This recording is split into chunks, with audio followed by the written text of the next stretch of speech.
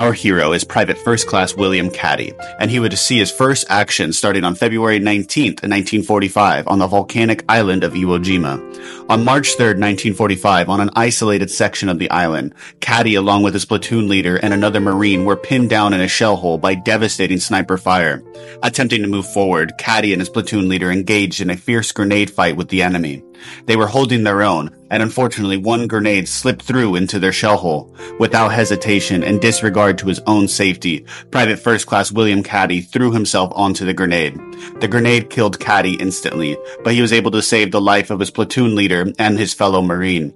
William Caddy would receive the Medal of Honor posthumously for his bravery in combat.